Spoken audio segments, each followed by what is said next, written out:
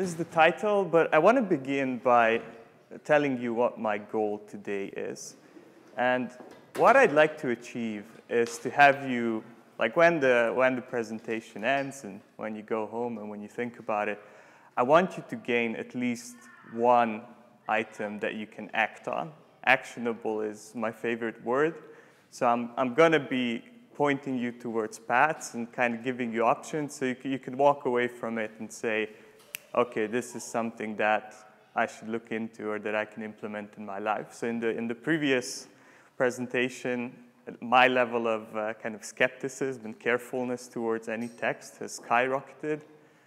I'm also very afraid now that my own text will get analyzed, but yeah, that's part of the trade.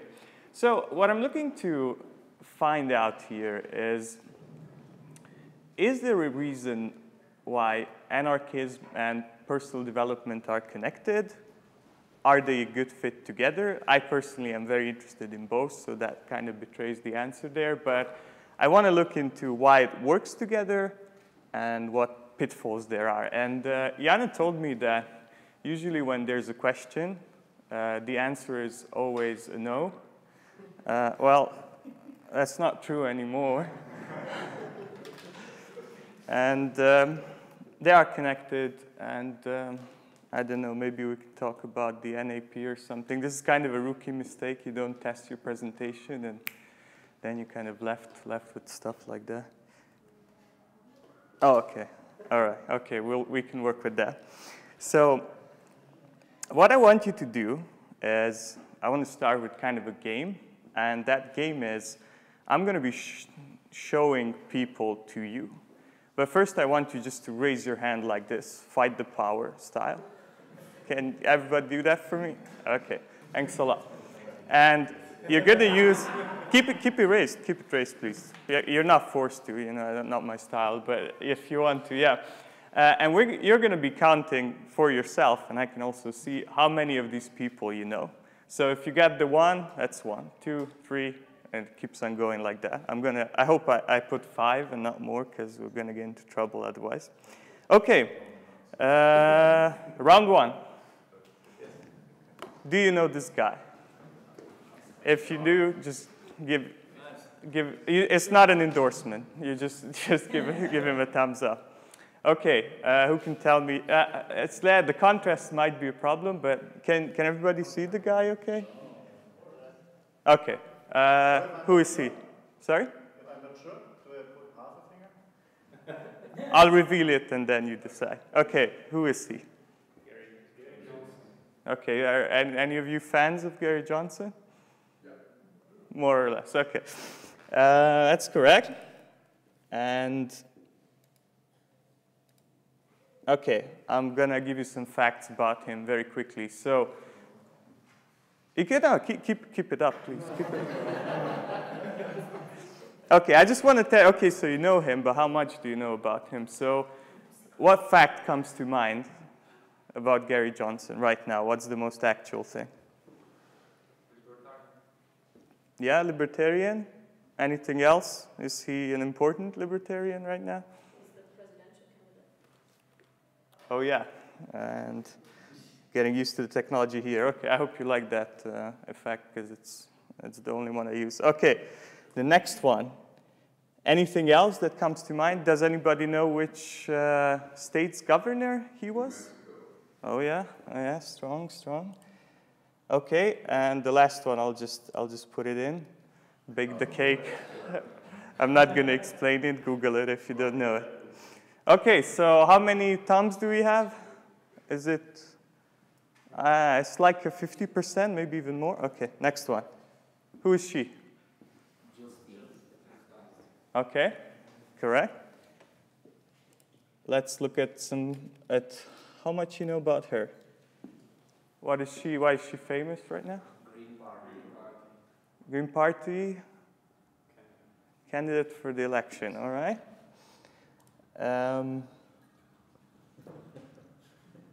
And I'm going to be honest with you, I kind of skipped my research on her. So instead, I'm going to do German puns.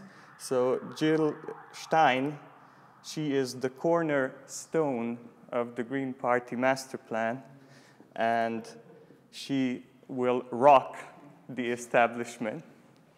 Although her and Gary Johnson combined have a 0.1 probability of winning, so not sure about that. Okay, how many twos do we have?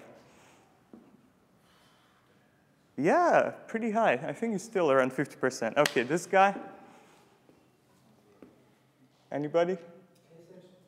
Yeah, that's the point. Okay, what is he famous for? How do you know him?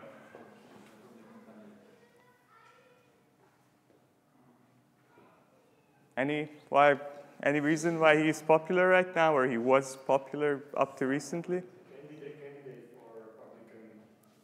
That's it. The Republican, one of the primary candidates, and he won one state. Which one was it? Does anybody know?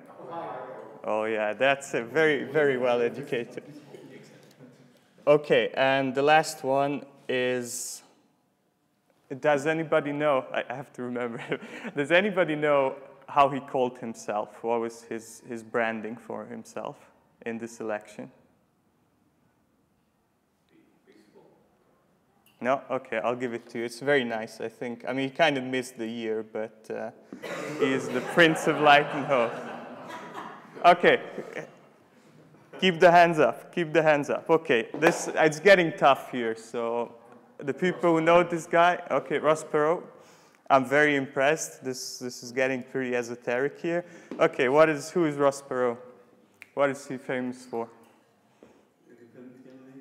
Oh yeah. Okay, what is the 19? Was he successful? Did he win? 90%, yes. Yeah, 90%. So he wasn't successful, but one of the best independent candidates from 1992. And overall in history, very rare. Okay, and the last one is his profession. What is his profession? Business. Yeah, that's correct. Okay, I can see that on the politics front, we're very solid here. And yeah, one of the richest ones, by the way. That's Trump, or more or less than Trump, kind of depends on the source. Okay, this one is like expert level. Who knows this one?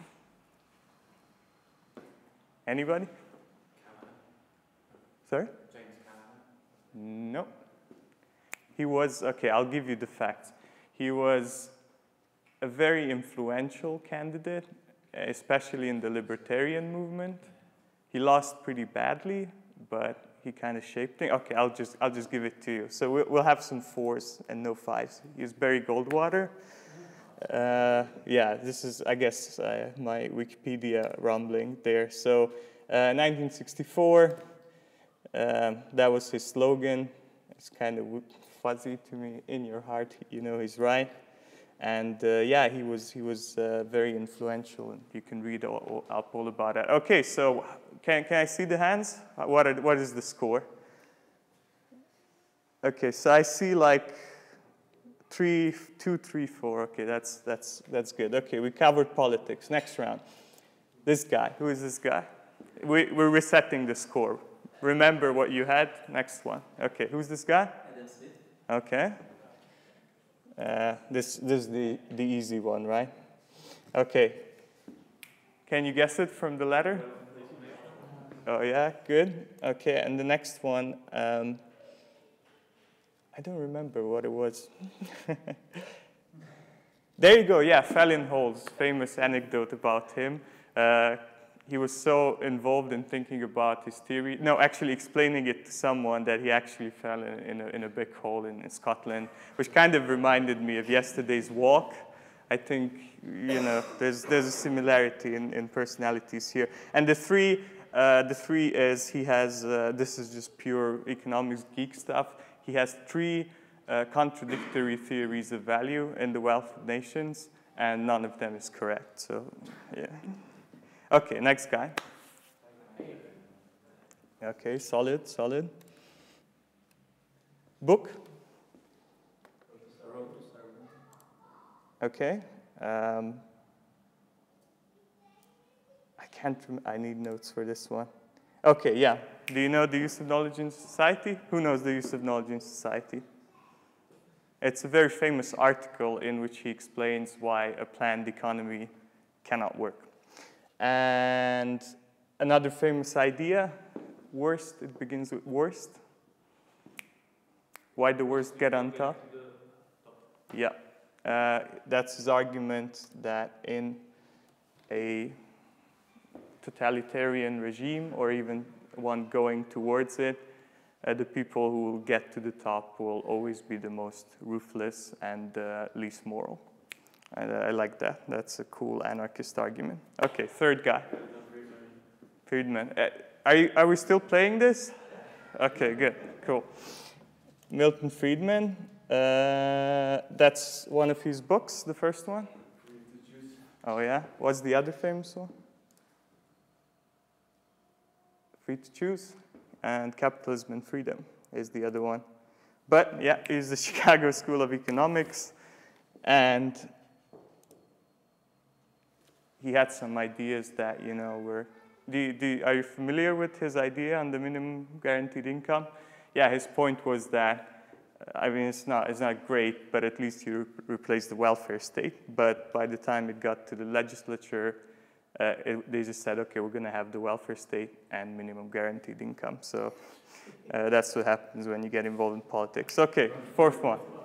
They are very solid on economics. Like, politics was strong, but economics is winning. Okay, he's the only one who deserved these colors so far. Why is that? Oh, yeah.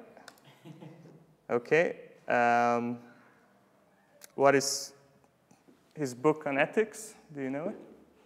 Where he talks about natural law and how you get libertarianism. I think it's just called The Ethics of Liberty. Yeah. And what's his book on economics? The textbook one? Man, State, and Oh, yeah. Oh, yeah. All right. And this is like the pro level. Who knows this guy? Yes. Karl Menger. Why is he famous? All right. Which theory of value? Marginalism. Okay, cool. I'm done with that. And which theory of value did he have? All right. Okay, so very strong economics base here. Okay, so we covered anarchism, I would say, and politics, things like that. Let's move on to personal development. Final round. Who's this guy? Yeah, that's Nathaniel Branden. Okay. Why is he famous for? How did he start his career? Yes. Yeah, the 6 pillars of self-esteem, that's correct. And objectivism. He was one of the, like, if you're fans of Ayn Rand, if he wasn't around, it's very possible that you would not have heard of it, of her. He promoted it extensively, then broke up with objectivism, or that community, and became a what? What was his profession? Yeah, I just wrote psychology. Okay. So we got Branden. Who's this guy? Tim Ferriss. Does anybody else know this guy? 2? Anybody else? 3? Tim Ferriss. Okay. Yeah, and he's showing the 4. What is the 4? 4-hour work week. Okay, so if this guy, if you search for him, he can teach you theoretically how to run a business in 4 hours per week. Now, he's a pretty flashy guy, so I wouldn't take it out 100%, but he has very cool techniques to do that. Okay. He has the model of lifestyle business, which can help you, if you get into it, the idea is you can be almost like retired because you're working so little. And finally, he's also focused on how to learn anything, and he kind of hacks the processes and learns things very, very fast, such as languages. So that's somebody to look out for. Okay, who's this guy? Anybody know him? All right, Jake. I put Jake in. I mean, he's not as famous as Tim Ferriss, but he is a voluntarist guy who's also into personal development. Why is he famous? What's his claim to fame, Ondřej?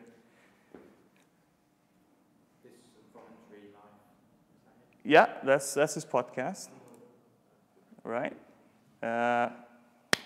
What did he do that's very impressive? Does anybody know? Here's another guy who, I don't know, is in his 40s, doesn't have to work anymore, real person, not marketing, built a business, sold it, now lives on the investment income. And finally, he has a book that I recommend, which is called Job Free, 4 Ways to Quit the Rat Race, and becoming an entrepreneur is one of them. Really nice guy. Check him out. Okay, this one is hard. Anybody know this guy? Yeah, there are no good pictures of this guy, but he's called Jacob Lundfisker. Does that ring a bell to anybody? Okay. Well, Jacob Lundfisker wrote a book called Early Retirement Extreme. He's one of, I'm focusing here on personal finance, on this round here.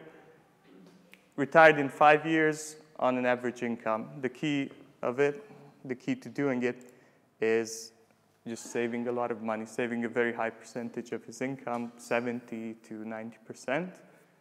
Another tool that you can think of.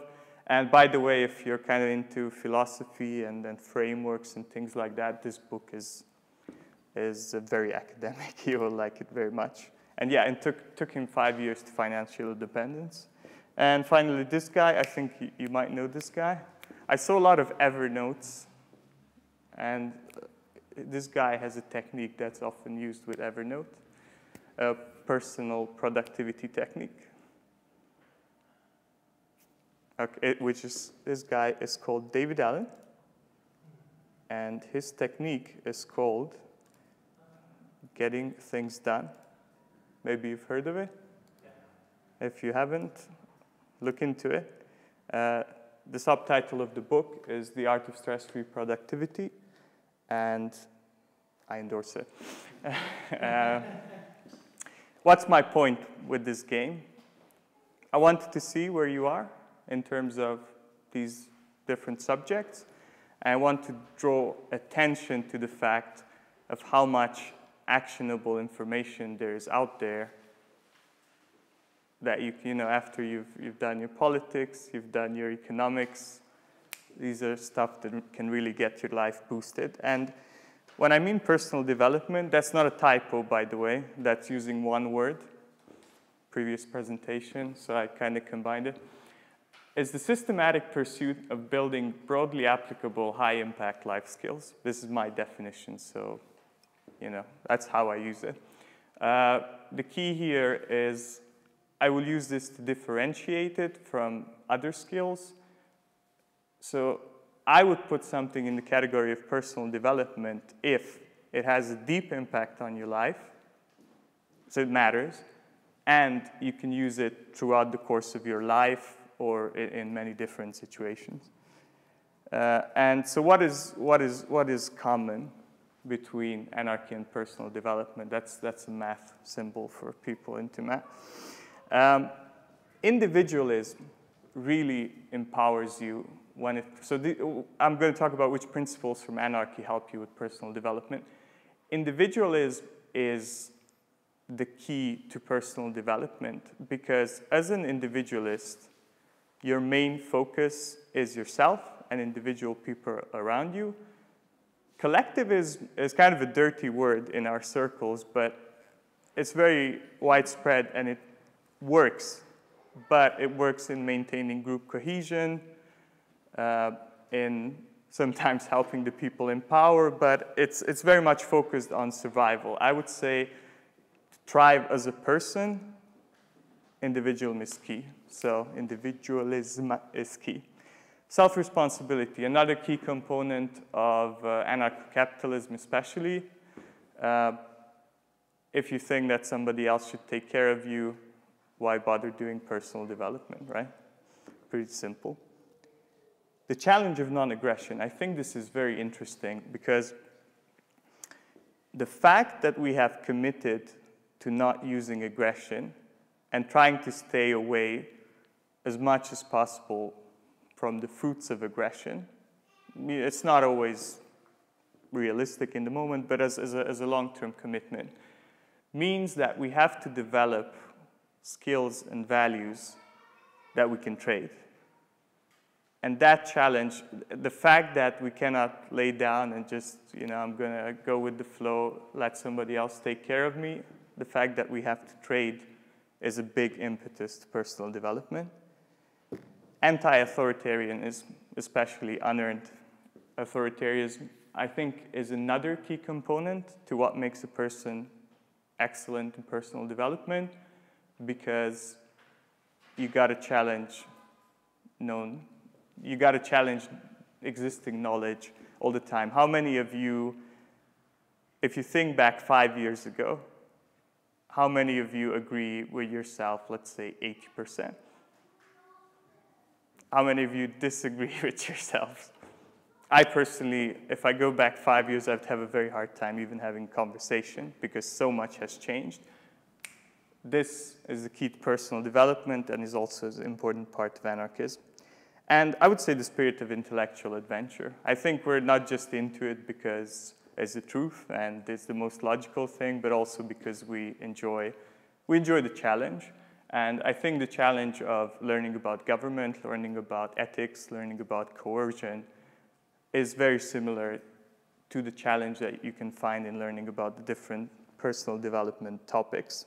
So I would go as far as saying that apolitical anarcho-capitalism is the only political viewpoint, you can read it, that is fully consistent with the philosophy of personal development. I would say that if you deviate on any of those previous key principles, you lose. You lose from the effectiveness. You lose from your capacity to really improve your life.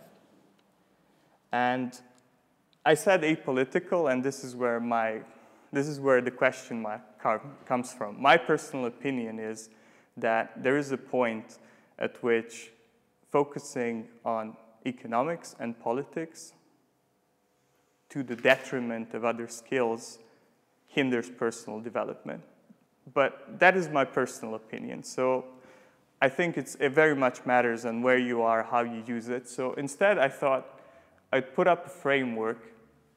I will give you my examples, but you can use it to judge different things on your own. You can use it to determine, is what I'm focusing on right now helping me to grow as a person? And I would put, so as you can see, there's the low impact, limited use, wide use, and high impact. These are the two axes. And I would put personal development, as I said, in the wide use and high impact category. So anything from self-knowledge, going to help you or your life, personal finance, going to help you or your life deeply, productivity, goal setting. And I just put walking in there as an interesting example, like learning to walk as a little child. I would also put that into personal development simply because it's such a wide scale. So you can kind of break out of the box of these lists. Like I have my favorite topics, but personal development can be anything that meets these criteria. Next, there are the technical skills.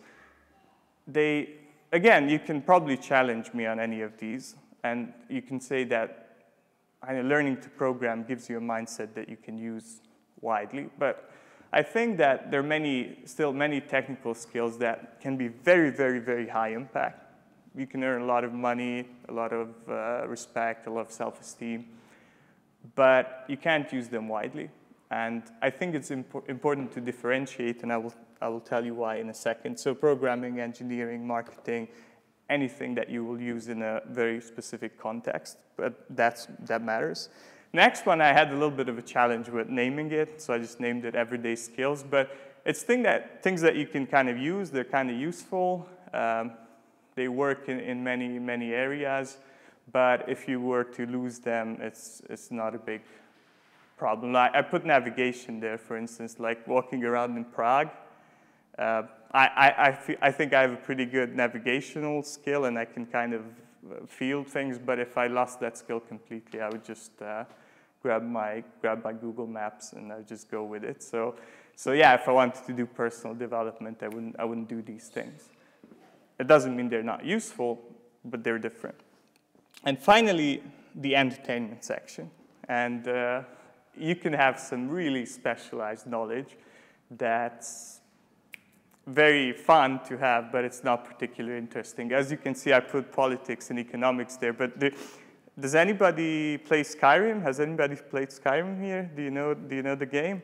Okay, well, I'll give you an example of entertainment level knowledge. So in Skyrim, it's like an RPG, you're fighting people, and if you want to develop your weapon skill, you have to hit things.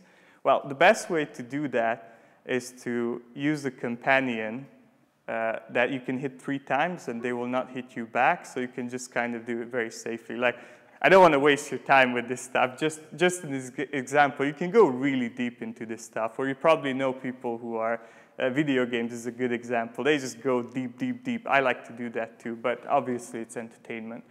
I would say politics and economics after a point become like that as well, my opinion, because they no longer have an impact on your life, unless you're doing speeches like this, but usually they will not affect your, like, for instance, things like the 5 people are tied to a rail kind of ethical questions, right? If you like it, if it entertains you, cool, but you're not growing yourself from it. And so the reason why I separate them is that I think you cannot see it. Okay, this is Admiral Akbar from Star Wars. It's the character that says it's a trap. I'm sorry for those of you who haven't seen it, but I think it's not a trap to focus on any of these areas. I think each of them has an important role in a person's life, but to confuse them is where the danger, where the trap lies in. For instance, I think you can all relate, you probably have seen people who are very professionally successful, but who are miserable in their relationships or in their lives, or earn a lot of money but are in debt. And I think that's partly because they are conflating technical skills with personal development. And if you read any HR brochure, people telling you, come to our company, it'll always be there. Oh, I've become a better person. I've grown 1 million times. Now I'm more confident. I saw this in a McDonald's ad, believe it or not. They're selling you something that technically I would say is not true. So I would really strive to go for a balance. And if you look at the activities that you're doing, and when I try to look at them too, and I try to go with the budget, okay, how much time am I spending? I'm going to go back. How much time am I spending on technical skills? How much time am I spending on entertainment, on everyday skills and personal development? You want to at least be aware of what you're doing and kind of allocate it like a limited time budget.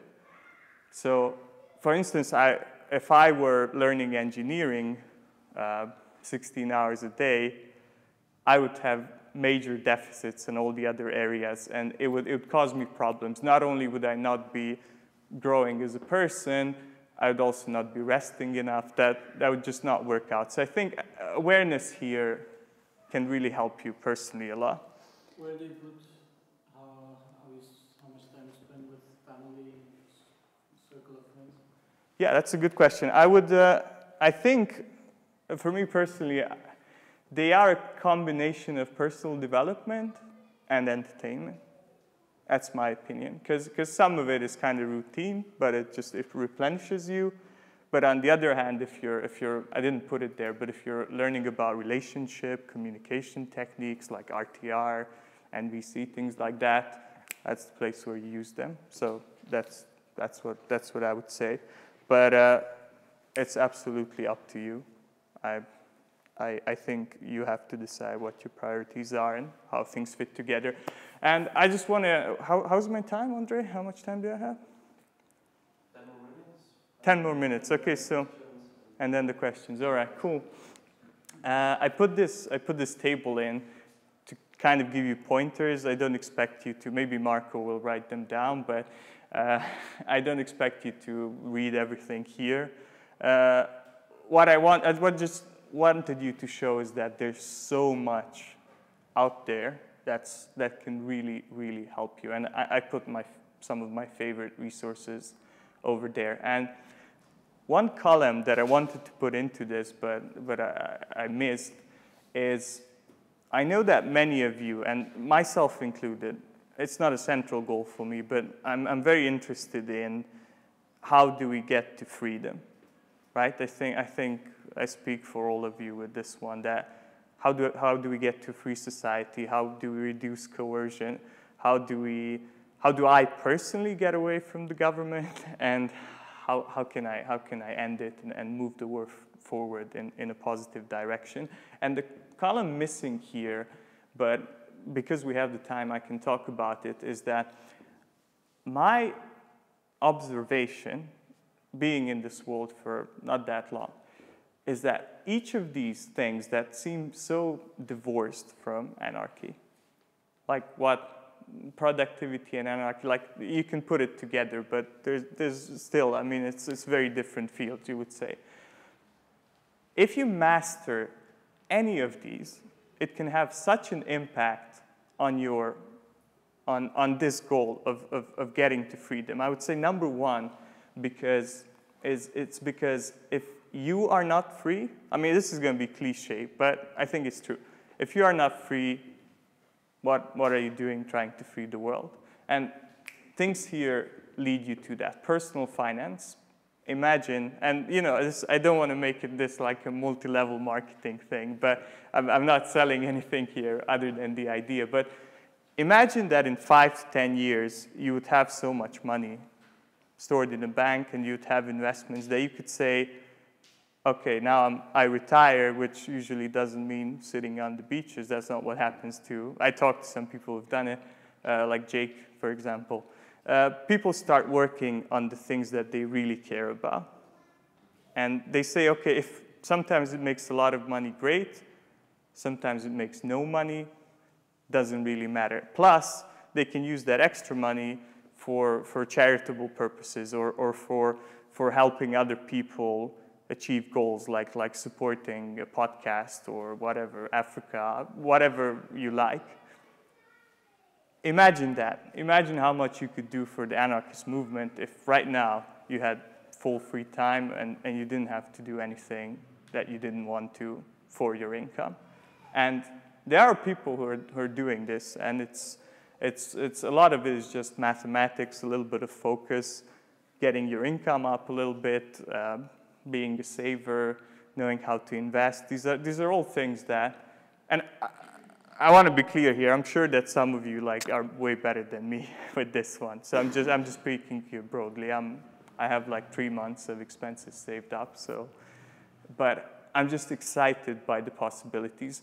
The same thing goes with productivity. Again, I see people using Evernote here. Marco, I saw you using it. Has it changed how much you can put out? How like? Yeah, it helps much. I not only use Evernote, but all kinds of tools. So yeah. What would be a percentage difference? Would you say from not using these tools to now? Difficult to put in a percentage, but I can say that like having a system of taking notes and then be able to quickly find the notes like really increases your productivity because ideas come whenever. And yeah, you don't have to. Time where you work. So. Yeah, I do that too. By the way, with my podcast, I just have a nice little list of notes, and then I can pick it up anytime. Yeah, my personal experience is that you go from like I produce nothing. You know the Adam Smith example with the needles, where he says one guy alone will make a needle per day or something like that, whereas 10 people working together will make 100,000. Well, that's using specialization, but I think something very similar happens when you get into things like getting things done or even just being mindful of what you're doing, time management, things like that. It's a multiplier. Psychology and self-esteem, I don't think I have to sell that to you. Like, if you're depressed, you're not going to move much in terms of the needle of the world or your personal life, or if you have a low self-esteem, how are you going to tell people what's the truth? Or how are you going to try and convince them if you yourself are not certain of your own mind? Same story, relationships, entrepreneurship. So much of what's actually moving in the anarchist community, and it's not just talk, is technology, like Bitcoin, like what's happening in this place. That's entrepreneurship. I think a big key to whittling the state away is replacing the services it provides, and it's happening every day. Private security. You have this crowd. I'm sure maybe you've seen it. You have these crowd apps where you just you send a signal to everybody else. Hey, I'm in trouble. I definitely saw that it's in progress. I don't know if it came out or not. Solutions like this, key component, because then what's the police for, right? If this works. And the final thing, it's a specific resource that I want to draw your attention to. It's an ally of mine, you could say a friend of mine. We work together sometimes. And has anybody heard of the Freedom Umbrella of Direct Action? Or Shane Radcliffe? What he did is he put together, I think 40, if I remember correctly, different means that are not political that will increase your personal freedom. Things like agoras, things like permanent travel and how you can use the tax advantages from those things, all the way to peaceful parenting. Little ideas that can help you become more free and get there. And I want to recommend this to you. If you want to get out of the news cycle, and if you want to move something in your own life, this is a great resource. It's the Freedom Umbrella of Direct Action. You'll probably know most of it, but it's interviews with people who are actually doing it, and that helps. Yeah, there's a typo there, I just noticed. Okay, and value and growth, finally. This is my podcast. All of these subjects I talk about, so if you want to hear more from me, that's the plug. That's value and growth. And I usually end my episodes by saying, thank you for listening, and I dare you to flourish today. So I did that today as well. Thank you very much.